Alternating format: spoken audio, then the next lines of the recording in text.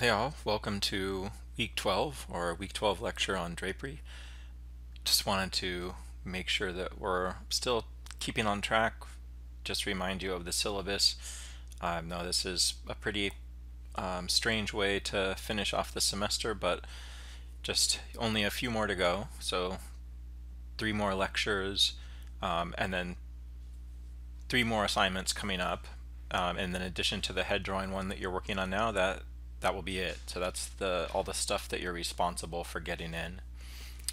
So today, like I said, we'll go through drapery. I'm going to explain to you how to add drapery to the figures that we've been doing. And then the homework is 20 figures total, and you can lay them in however you choose. You can do the alternative method that we've been spending time learning, or you can start with that original method. At this point, you can choose however you want to work. But each group of 5, you should pick a different time period so that the type of dress or the type of costume you've chosen won't be the same. You won't be doing 20 drawings of the same. So like maybe 5 from like the Victorian era, 5 from the medieval time, not the restaurant. 5 from maybe a movie you really like the costume design from, like Star Wars or something. So you can mix it up, but as long as each set of 5 is a different reference, then it's fine. It's just so that you get a little bit more of a perspective on what is done with clothing and how it adds to the figure. Next week we'll talk about hands and then feet, and that's it. So again, if you have any questions, you want feedback, it's hard to give feedback, but I have been doing the Zoom meetings. If you'd like to have your work reviewed, I have plenty of time. I'm happy to do that if you want to set up a meeting, or we can also, I can record something for you. If you want your homework reviewed and kind of in a recording, I can send you feedback in that way too. So just making the best of this kind of strange turn of events, but just reminding you here of what is to come. Okay, so we're going to start here, and you can see I've chosen 2 different references. I tried to pick things that are really different. So here we have, this is early American illustration. This is a wartime illustration by Charles Dana Gibson. So it's World War I. And so we're going to look at this one. There's obviously a lot of things going on there with the drapery. And then I chose the monster. And it's just because they're pretty dramatic in terms of the characters they represent. So that's what I'll be breaking down. I've already laid them in just to save us time. This is something now that we actually worked on this a lot. Probably a week too long, but we had that odd transition with this new format after spring break. So these are all laid in. This is how I would approach these drawings. And now in terms of drapery, just as a way to get us started, there's a few things that we should keep in mind. So the good news is that when we draw, or when I think of drapery, I'm only ever thinking of 7 folds. That's all there is. So if you're copying every single wrinkle and line, it's a total waste of time. You can get away with 7 as long as you design them well, like in response to what's underneath. And even more than, or even better, is that there's really only 6 active folds. So 6 active folds, meaning the 6 that are active show the movement of the figure or are responsive to the way that the figure sits. Right? You want to make the drapery always feel like it has the presence of the figure under.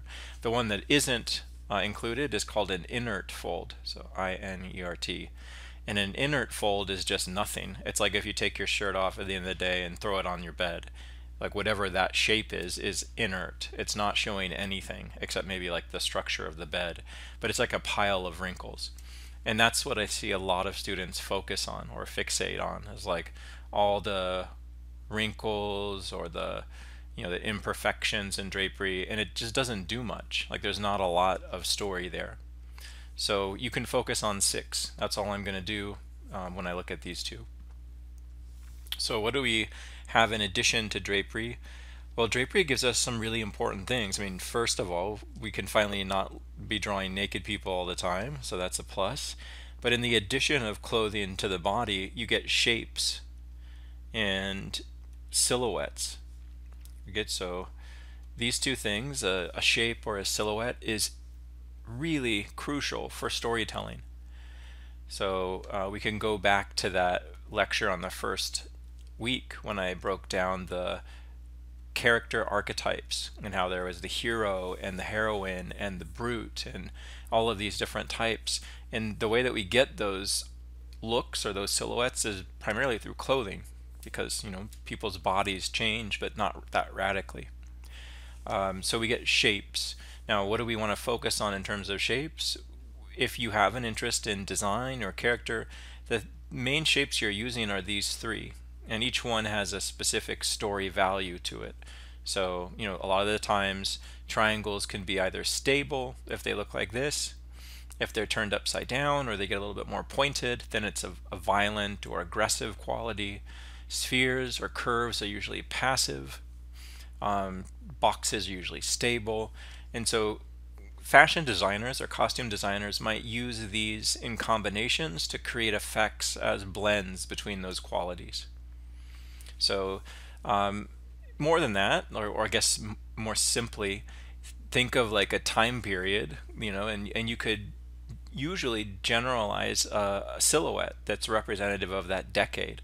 Like an example would be like I think as like 60s or 70s, everybody had bell bottoms, and that's like a really specific silhouette to the bottom of the leg, right? So that silhouette or shape is now like representative of a decade in time. And so that's a really important quality or tool for giving your characters context. And most of us know that. We're going to pick up on that immediately, right? If there's and that's the value of studying a little bit of, clothing and its history. Okay, so there's that layer. There's the layer of like storytelling and playing with shape, which is really fun. And then in addition to that, drapery brings along with it the issues of like texture. In the body, we had some textures, but they were limited: hair, skin, those types of things. But that's really expanded with clothing, because you could have silk or satin or burlap or denim or whatever it is, and there's a massive range. So that's one thing. You also get a clearer idea in most cases of the environment.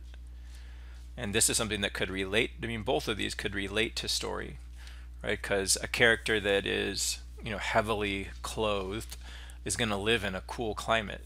Someone that is kind of like barely dressed or has like a great economy of clothing probably lives in a desert environment. So all of these things aren't really something that will hold bearing on your homework assignment, but if you have an interest in kind of pushing this further or playing with it, then these things will become much more important. So that's the kind of the value of them. This is more the practical consideration for what it is we want to do with them. To now digest that into how we would draw. So this is our basic lay-in. And one step that might be helpful to add on top is to very lightly include your landmarks. So when we did these, and that's what your quiz was on, we talked about how it's important to know these names, and that the value of doing the finding these areas, bony areas of the bone or of the body and the skeleton, give you a solid structure, a feeling of perspective. So these are also really important areas for drapery. So if we give them a renaming, I would refer to them in the context of drapery as tension points, because every time you have one of these bony eminences or areas that push on the body, this is a really clear and direct area that drapery grabs onto or is able to or will be pushed by. So like sternum, rib cage, the pelvis.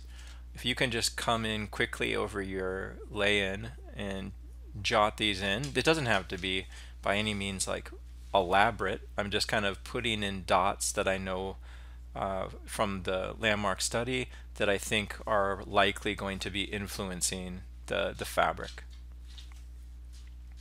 And the goal in doing the fabric is not to draw it like the fabric has suffocated the figure. The goal is to make the fabric feel like it's an addition. It's in a response to the body underneath. So I'm just putting in like my straights for the legs, and then the elbow.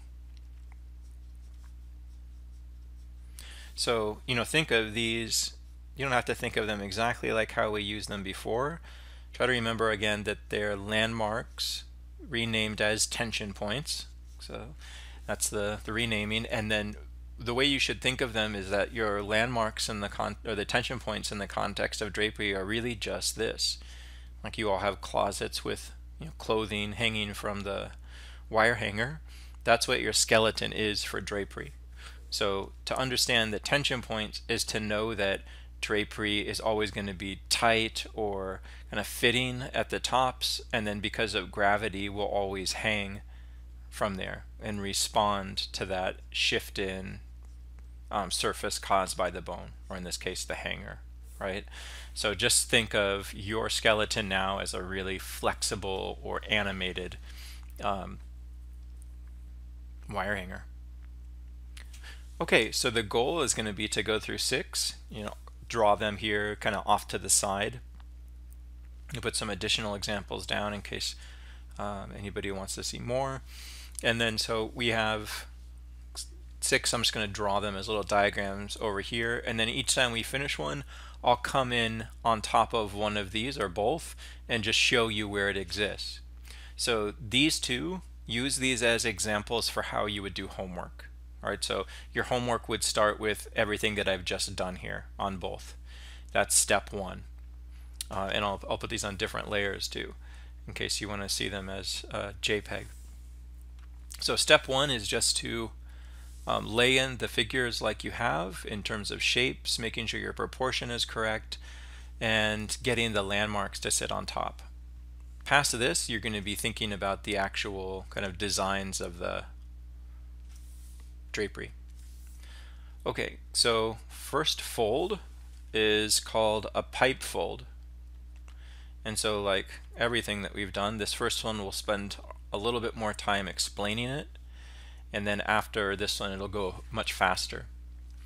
So pipe folds have some really crucial qualities to them that will always appear in the same way or in a very consistent way.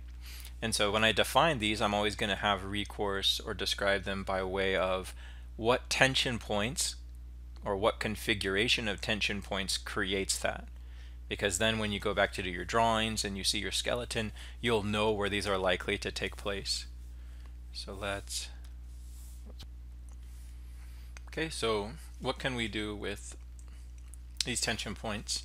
Well, everything that we discussed is going to have some representation here.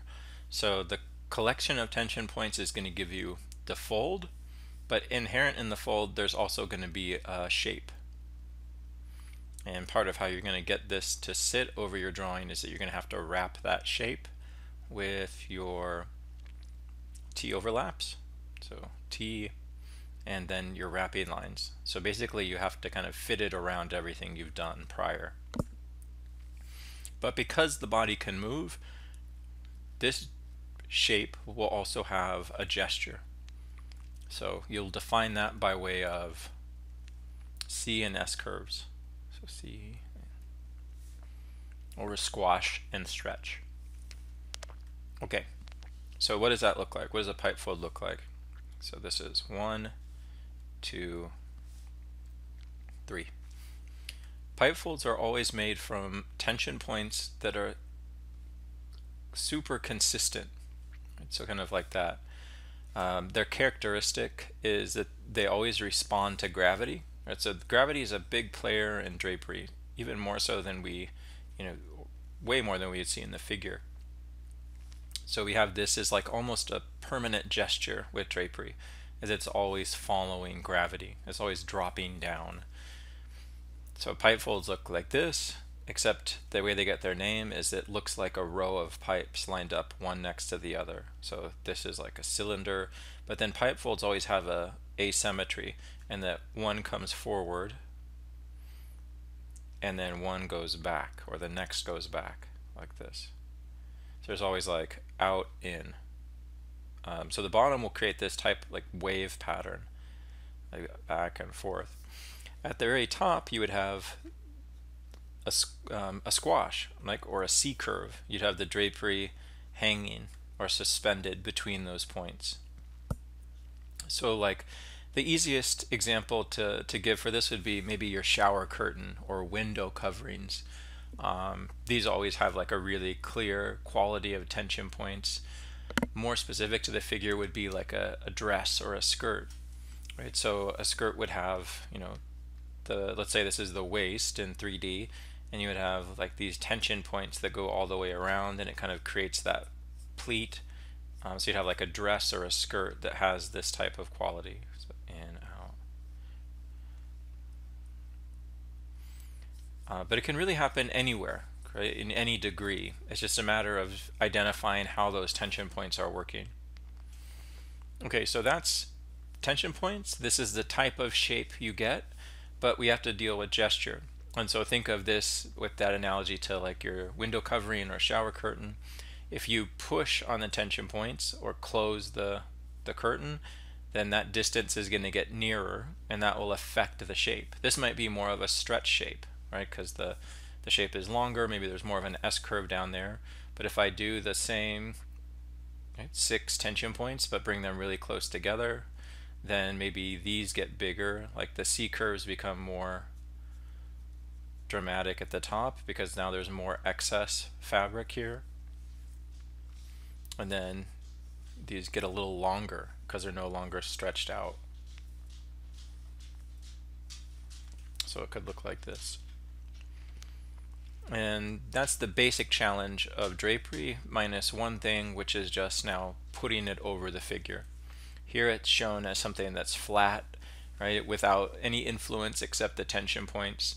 What you would have to make sure that you do when you start a drapery or start a fold is always begin it and end it on some kind of wrapping line or perspective indication. So like here it begins and ends as an ellipse. You just don't want to begin it and end it like this, because then it's going to flatten out everything that you've worked hard to develop. Because this just means that it's, you know, like a 2D representation of the same thing.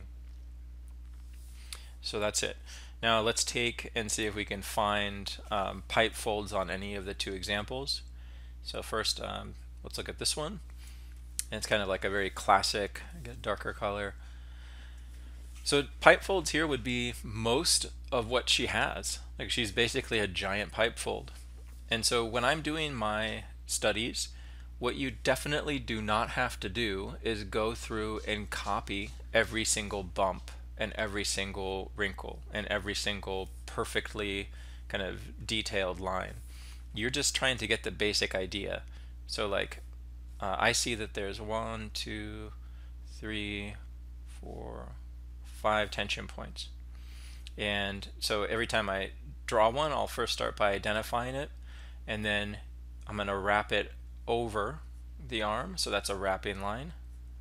As soon as I start to describe it, I create a wrapping line, and then here it's just kind of dropping down. So let's just look like this. So that's kind of the shape I'm getting, and it curves back in and hits near the knee. This is a good rule when we look at the end of the arm. So the rule for drapery is anytime fabric ends, so here's your rule. Whenever you see something end, like the end of a sleeve or the end of the shirt or the neck, it always ends in the perspective of what it's under. Or I'm sorry, over. In the perspective of what it's over. So this is just going over the perspective of that forearm. So this part comes down too, and I'm not copying, I'm just getting the basic idea. And then as it goes up, let's see, it's doing the same thing again, kind of comes up a little bit, and then it grabs over the arm, and then has a pull down, just like we were talking about with gravity. Here I always, even though it's small, like that little bump I bring up above the cylinder just so it feels like it's not perfectly tangent to the arm. Like this is showing that there is some structure to the fabric. Maybe it wouldn't have that if it were like silk. It would be much more form-fitting. Here's another one, and then that drops, kind of hits near the hip. Then we have the shoulder, this one, so all these. And so each time I'm bringing it down, I'm trying to reference whatever the body part is. Like this goes across the chest and swings back down and kind of hits the hip. And that would actually be a tension point, because now the fabric is getting caught there. And now it's changing direction to kind of roll with the structure of the leg and hip. So that's all a wrapping line. And then that shape ends here. This we see a lot in, like this elegant look for antiquity, or like, look at the princess designs from Star Wars. You always see this kind of elegant look for like the arms and beautiful looking, kind of graceful women or characters like that. And that's it, right? Like what I'm not going to do is come in and try to hatch everything out or render everything. I'm going to try to keep this as much as a linear exercise as possible, just so I learn what I'm seeing. I don't want you to render anything. I don't care that you put in 400 hours. Not that any of you would, but like this is it. That's all you should be worried about. This side, same thing. Here's the tension points. I'm just kind of giving myself a reference. Let's just do these first few. I'm going to leave the elbow for later. And then this comes out across the chest, drops down. Then this comes over the arm. And this one's more pinched. So where this one's like kind of more of the first example where the shower curtain was open, because the arm's moving in, it's pushing the fabric against the chest. So that's creating a pinch. So that's all maybe more of a C curve. So that looks like this. And then maybe just two. Normally my design, or what I focus on, is I never use more than 3, or I try to describe something in 3 lines at the most. Because otherwise, if you don't, you'll start to get you'll lose yourself in like detail and over description. And then if I look at her waistband, that's a good wrapping line. That's something that I could definitely use. This waistband creates tension points because it's tight to the fabric underneath it, and the effect of that is that it cinches it. Right? So even if this is one long garment, right, that is affecting the tension point. Even if you just grab your shirt and pull it like that, you've just made a tension point. So tension points don't have to be from the skeleton. They're just usually from the skeleton. And then same approach. Once I find these, if it's not affecting the body, I'll just bring it straight down. And then here it starts to push against the ground. So I'm going to turn the curve, and then it kind of goes over the foot a little bit. So I'm just following the wrapping line and then back up just to give the whole shape. And so this is like a really feminine shape. It's like that elegant kind of triangle shape. So we have that one done. Most of the tension points are kind of in the middle of the waist, getting pinched by the thigh pushing against the other leg. So I might add more lines closer together there. And then on this side, less so. Now look how the drapery is pushing against the knee here. So that creates a little bump, or that creates a tension point. And then from that, the fabric responds differently. So it's grabbing here, and then because of that, it more tightly follows the tibia as it pulls back, and then kind of goes over, and then joins up with the rest. So here I use the pipe folds to kind of broaden out and get the larger shape of the figure. And I did a lot with this one because that's mostly what's there. It's mostly what we're seeing. Okay, so that is pipe folds. We can take a look at the other image as well, just to give a basic idea. But I want to keep these all in layers so that you'll see the difference between them. Right, I want you to remember that when you're doing these, what's important is that you're putting the whole idea of the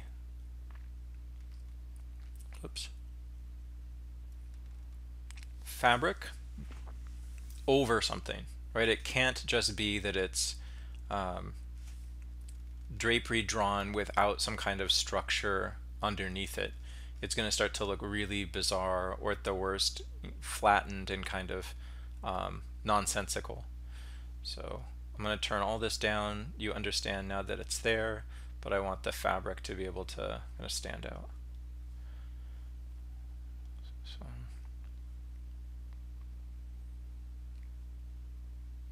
Okay, now let's do the same one for Pennywise, who you should be able to see as a different shape design. Like this figure is all curves and kind of beautiful flowing lines. And this character is really not. So if we look at the, just as a way to play with pushing this idea, if I look at just these for how his structure is created or how his silhouette is created, he's a lot of like spheres and triangles, but all of the triangles are really aggressive. So like his face is really just this shape. The use of the spheres is, it looks as more like a way to, well, it's like the clown idea, right? That sharp is something that's aggressive. Spheres are always something that's passive or kind of welcoming, something that we like think of what's around, babies, cute things that we usually find attraction to. And so it's a kind of interesting design for building a tension between those, right? The triangle, which is predatory and threatening, and then the sphere. And that's really the idea of the clown, isn't it? That it's this, it's supposed to be at least this kind of friendly, kind of child-oriented figure that, in this movie at least, eats them. So we have the one thing playing against the other. There's a few squares, like I guess his torso is pretty square, but look at some of the other shapes, like this structure that it kind of looks like his dress. That's a triangle combined with a sphere. So where it's like more explicit in the face, which is also the focal point because it's the lightest, the rest of his body is really a combination of triangle and sphere. Here's the, like, look at, this is the same shape as the dress or his waist. And his arms, then we get down to the arms, and then that same shape repeats at his cuff. And then his fingers are kind of like pointed, so a little bit sharper. But that's repeated, and it's in his pant again. So that's a way that drapery can really communicate way more interesting or kind of dynamic ideas than we would ever run across in just a description of anatomy and form. So let's check him out for pipe folds. Same thing. I'm not going to copy every single one. And if we just look at his collar, like this thing that kind of looks like a big Renaissance collar, there's hundreds of pipe folds in this, right? And they're all overlaid on top of each other. So I would not ever want to be in a position where I had to draw all of these. So I'm just gonna, like, sometimes I'll just fake it. Like I'll just kind of go around. I know the basic idea because I can see it, but I'm not gonna copy every single one of those. But if you look closely, then they just kind of create this wave pattern like what we just discussed. It's just on a much smaller scale. But the fabric responds in the same way because the tension point is creating the same pull on the fabric around the neck. And then the hair is back here. And then it happens like 3 times. Usually you see, even in character design, no more than 3 textures in a figure, or 3 layers. And that's what we have here. And one last one. You can see my lines are just kind of curving to suggest the structure of the body underneath. Here's my waves and then the little points, and I get the perspective here by overlapping one thing behind. So that's the T idea. we also have a lot of tension points in his poofy shoulders, or I'm sorry, pipe folds. These are just more descriptive of like the round kind of billowing shape.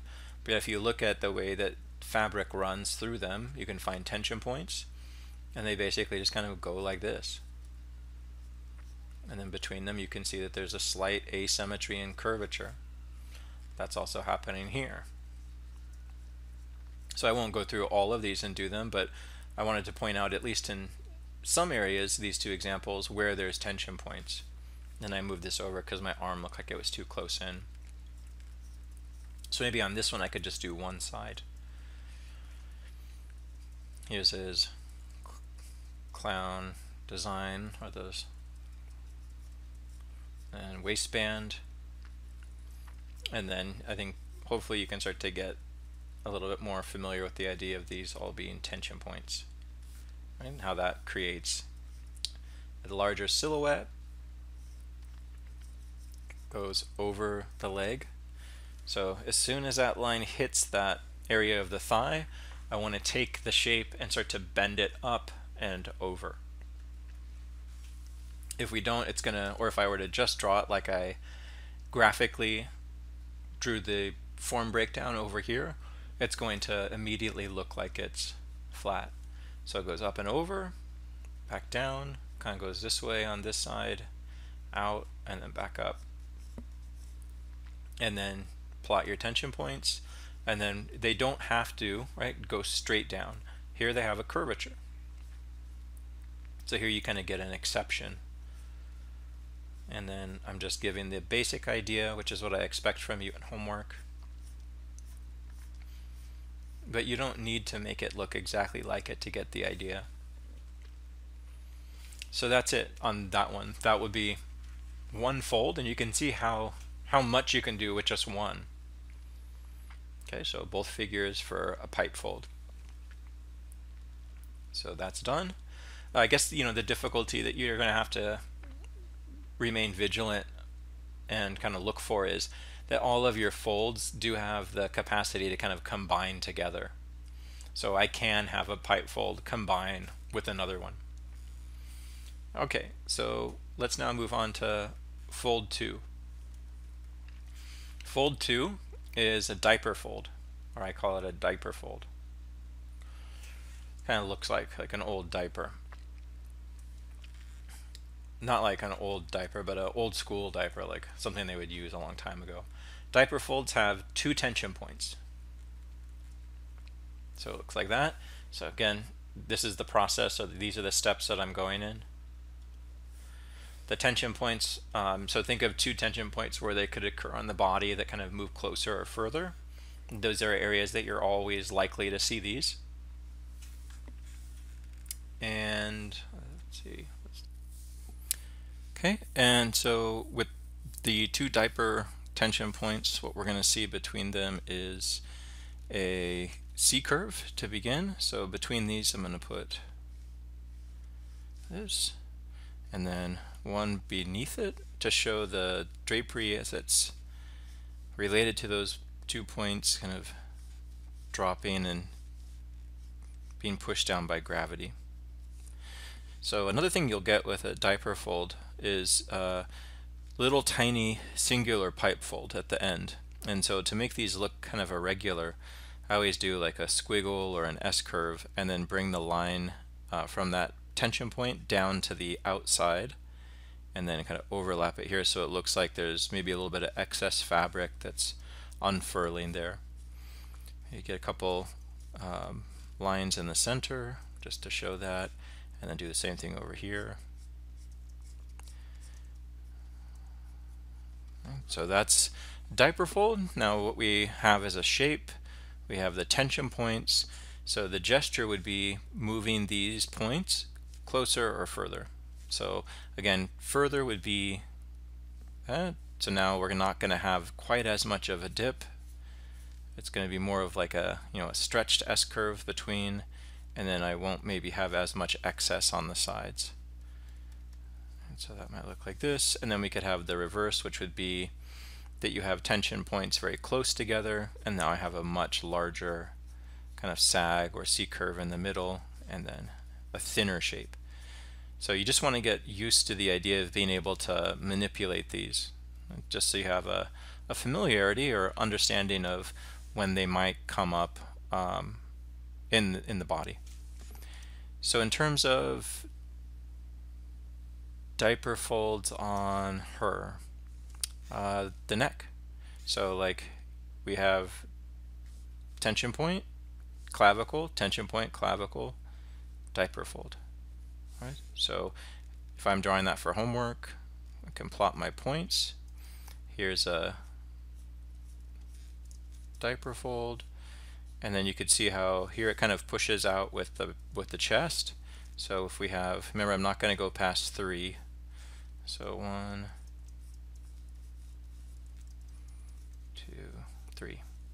And then I always try to add irregularity, so like the spacing between these is all a little different. I just want it to feel like there's some difference between, you know, all the, because in the fabric itself you're never going to see like a perfect symmetry or placement. We could also think of like maybe this whole shape of the pipe folds is really a diaper fold, and then the pipe folds are just inside of that. Right, so that could be the case, like, because this could be a diaper fold, you know, on this arm, because there's a tension point here, and then there's a tension point at the shoulder, so maybe that could be a diaper fold too. If we look down around the knee, tension point, and the tension point where the knee's pushed back. Right, so we have the bone of the knee where I drew the patella pushing forward, and then we have the pinch of the leg grabbing the fabric back there, and we could see how there's a diaper fold that kind of goes or relates the two, front of the knee, back of the calf. So this would be an example of a combination, right? Because I have this big shape with pipe folds inside, but then inside I'm able to see, like even above that, there's a push of the thigh against the fabric, and then we get another little diaper fold above. So this is where drapery can get a little bit harder, is when you like see all of these folds starting to relate. From here down to here, that's a diaper fold. It's a big, right, like that, 2 points. So this is a way again that I would just break up the larger shapes. Comes up, goes over. And so it adds some visual interest to that shape. It also helps me build out some form. Right, to show like some of these curves and how they go around the different parts. But that's probably enough or good enough for that side. So let's see if the character from It has diaper folds. Doesn't look like it quite as much to me. So I'm gonna say probably not. He's like very structured. Like, I mean, these maybe there's some in here, but for the most part he's really, like, all of his fabric is pretty stiff. There doesn't seem to be like this is maybe a description for a looser quality of drapery and how it hangs. So again, the progression of the homework, and I'm going to try to do each fold in a different color, that way you'll be able to see how they're all used differently and where. And really there's only a few more that are practical or like really common. This is one of them, right? So this is a pinch fold. So think of any place on the body where you can pinch.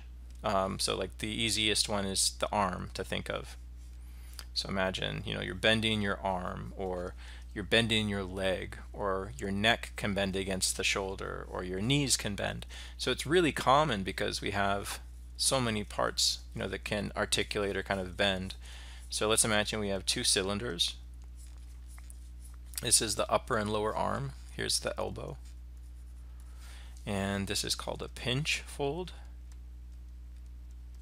So imagine again the lower arm is getting closer to the upper arm in that pinch. So those are your tension points. So that's where the fabric's going to start to show. And then on the elbow, this is going to get really pointed and sharp.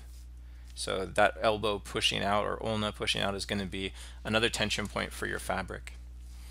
Now if we draw over this, we would have in a pinch fold, I always start from 1 and I make a wrapping line, right, so that it feels like that pinch is related to the first area of the form that's pinching. Then when it gets to the intersection between the two, I make a loop. So it feels like the fabric from the top and the bottom, or the two forms, is kind of pushing against. Right? So it's kind of this is like the compromise of them. And that usually gets shadow because it'll be a recess. And then I'll do the same thing on the upper arm.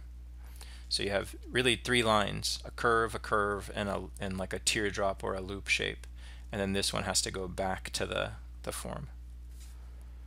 Okay, and then in any type of pinch fold, you always see like the top of the form, or the area that's being pinched, much more curved, and then because this is pinching, the bottom part of the form, in this case the lower arm, is really sharp. And that's because like the elbow is making this really taut. So you'd see something like that. So just remember two curves and a teardrop or a loop. And then again, if we're using the analogy of the arm, remember anytime that fabric ends, it ends around the perspective. So let's do like a unbuttoned cuff. So it's kind of loose. So maybe you'd have something like this. It's like a formal shirt that would have like a cuff there. And that's, even though it's irregular and doesn't match this perfectly because it's bigger, right, it still goes with that perspective, and that's how we'll keep it related. So pinch fold, then just do the same thing. You can start by asking the question, is that even taking place? Where on the body would I see that? And in this one, the easiest to see is probably the elbow there. So you can see the really dark shape. That's the loop. It's difficult to make it out because it's a little bit tinier. But you'd have the first, which is the forearm pushing down, the creation of the loop, and then you have the curve that's more directly related to the upper arm. So if we're going to draw that, it's a little harder because it's a smaller area, but we could do, so here's the upper arm coming up just to give it a solidity. Okay, so one, this is coming from here, and then we have the loop, which is kind of smaller and higher here because it's on top, and then we have this one. So three lines, right? That's all you need. I thought that was going to be more blue. So there's your pinch, and now we get a feeling for that area of fabric compressing. Let's do the other side. So let's put this side. That's the part that's kind of coming down and then coming back here. And then if we look at the way that the fabric ends, it does also describe the perspective of the arm coming forward. So it's like all of this. So there's your pinch. Any other pinches? I don't really see any on her. But that makes sense because I guess it's really the only area that's bent or that's pinched. And then I don't imagine we'd have anything here, right? Because nothing is pinched on him. Yeah, I was just looking to be sure. So again, that's the importance of the gesture or the figure underneath, the structure of the figure being laid in, because depending on the pose, you can probably figure out what it is you're going to see early on. Like if you're seeing a lot of movement in the limbs and turning and twisting, then you're likely to see a lot more pinches and different type of active folds than I have here. Okay, so that is done. Pinch fold. Another one that's even probably a little bit more uncommon than that is a spiral fold. So this would be a fold that you would use to explain areas that can twist. So the easiest one would be the forearm, right? That's a easy example to think of because of how the upper arm can twist against the lower arm. Maybe your rib cage and pelvis could also be an example where you would have the rib cage able to twist against the pelvis. So because I don't think we have spiral folds on these two characters, we'll just do the diagram up here. So let's have here's our hand. Palm is up in this one. So thumb is over, or I'm sorry, palm is down in this one, thumb's over here. And so these are the fingers. It's middle finger, and then small and pinky finger.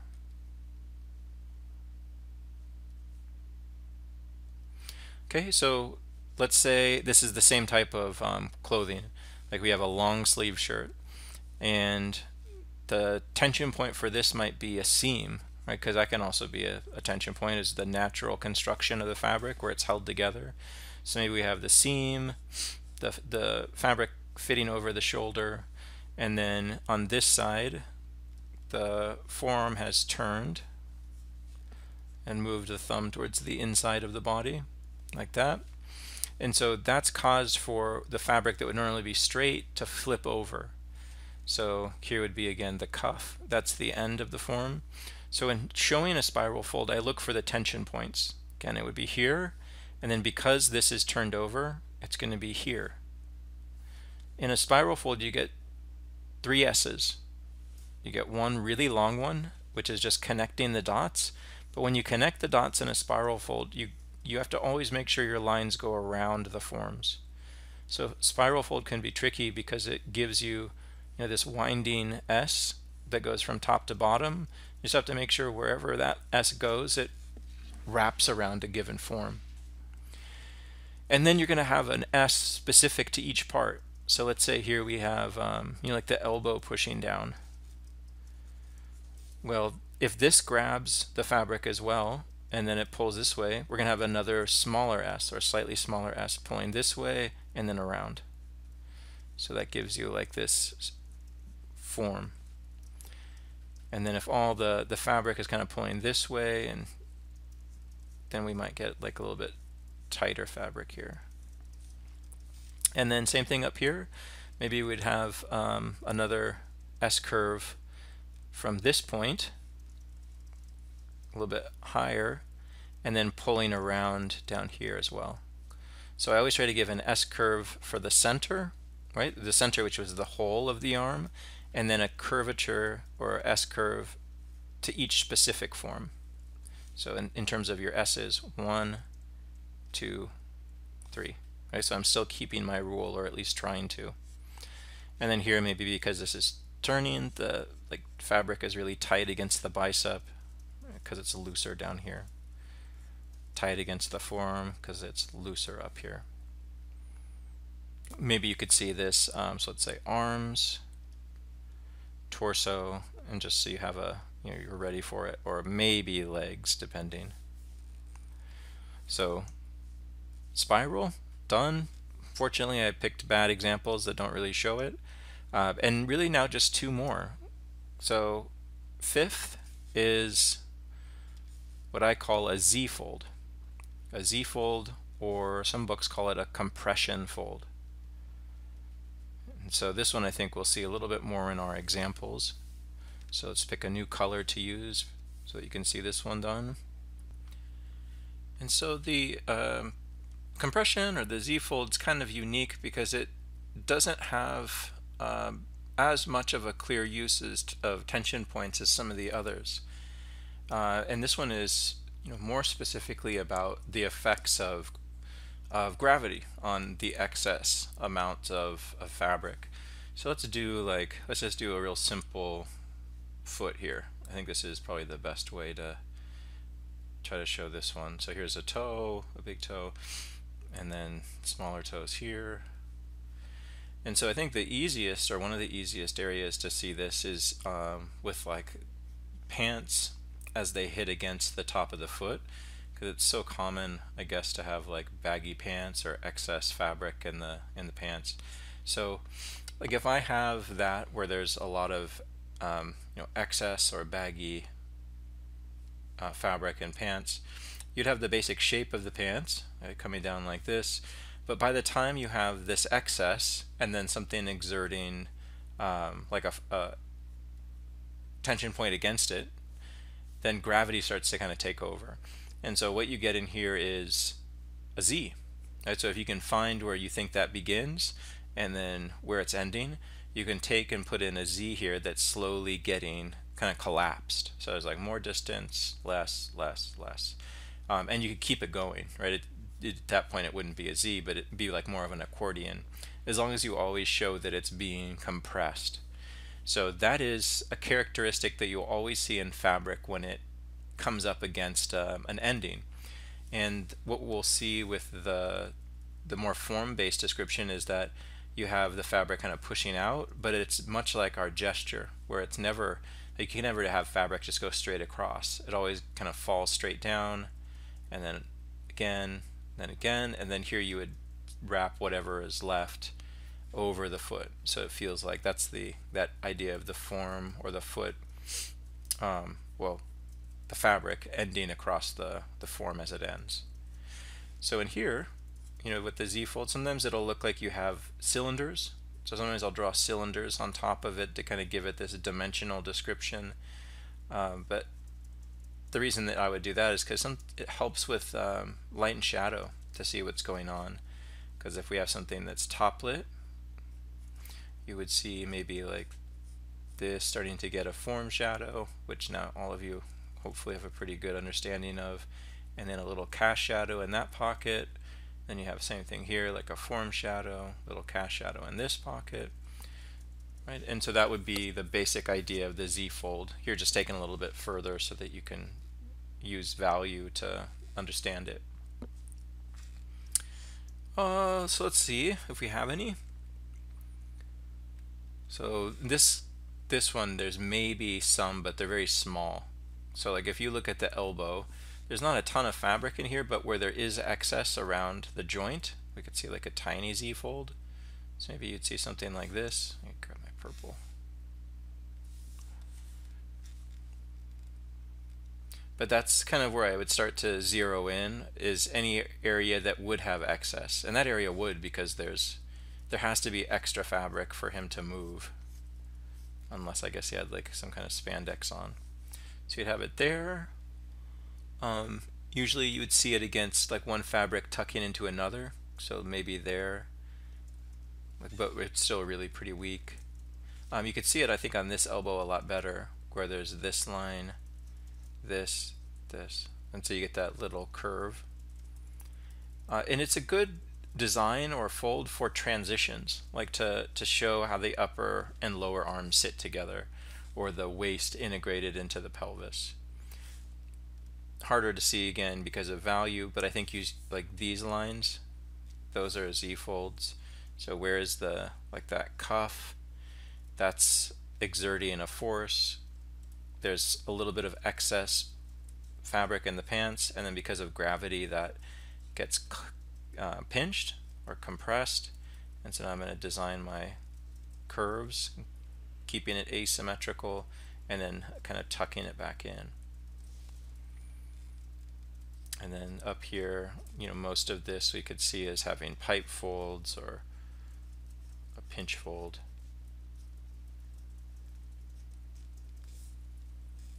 And then, then all of this is the pipe folds. So that's Z on Pennywise. Let's see if we have Z folds here. I think we have a number of them. So where the diaper fold ended on her chest, it becomes a Z-fold, like this area. So that is the fabric now compressing. So I want to look for where the points of it are, and then as it gets nearer to the waistband, it kind of starts to become more pinched. So that explains the light and shadow patterns that I'm starting to see in here. And that's kind of another diaper fold coming out from under her shawl, I guess, or whatever the covering is called. Where else? Definitely at the bottom, like near her feet. So this is a Z-fold. That's the fabric compressing against the top of the foot, kind of exactly like our example here. So I'm just going to draw my Z, and I'm not, again, copying her. I'm just trying to draw the idea of it, and then making the curve from one area to the next. And then maybe like in this area too, on the other side, like where we made that a diaper fold on the back, it starts to push against the foot as it's being raised. I think that kind of looks to me like there could be a Z in there as well. And you could see how by the time you start to work through these that I don't have much else. Like you don't need to like have a whole mess of folds to try to understand what you're seeing. And it'll make it easier than if you just kill yourself trying to go through and copy them all by having 5 or 6 that you use as a filter to understand what's there. So here's my last little one. And this would be done for homework. Like if you did something that looked more or less like this, no rendering, we've worked on that now, you're just trying to understand something else, I think this would be fine. It would be really good actually. It explains just about everything that's there. Same thing with this one, should you just develop the other side, right? So you'd put the shape, and if you want to it could be fun to pick movies and then try to see if you like character design and see how all the characters represent different shapes. Do try not to pick cartoons though, because we're less likely to see some of these natural effects of the fabric that we're trying to study. So if you are going to pick movies, just make sure they're live action. So that really leaves us one more, and the last one is kind of one that I add in because it's necessary but not shown in our examples, and that's a flag fold. So something's called flag or cape. And the basic idea of this one is that it accounts for our idea that fabric or drapery is subject to environmental effects. So like, let's take the basic idea of a diaper fold. So that's a fold that we've had, right? But the thing that really defines the first 5 is gravity, right? So gravity's pushing all of them down, and all of their gestures are kind of moving with that. And so think here of a flag or a cape, like Superman flying. I can draw a diaper fold, but if I give it a direction, now it's in response to character running, like Batman or Superman, or if it's a flag, it's wind because it's on a flagpole, or a breeze. So it starts to tell us more about the environment that a character exists in, or that story, or the character's movement. So it's like really common in animation too, this as a marker or description of that drag, that sense of movement. So the only difference for this is that it has a different gesture. It no longer is directly obeying gravity, and it will always work at some kind of angle. And that's a great way of just trying to build out the idea of movement for a character. So yeah, just think of Superman. The flying, you wouldn't understand Superman to be flying quite as well if he didn't have a cape that expressed that directional shift or movement. But it's not really anything other than, at least in this example, a diaper fold. 2 tension points, has all the same characteristics. It's just that it sits at a diagonal and not a vertical. So this is what I want you to work with for homework this week. And this is exactly how I'd like for them to look. What I'll do is on Wednesday, I'll put up another video of just another example. That way you don't have to have me doing all the lectures and then integrating them. You can just see me work from start to finish. So hopefully that makes sense. If you have any questions, please reach out by email or let me know, and we can make an appointment to work together, or I can review anything you're having a difficult time with. All right, good luck.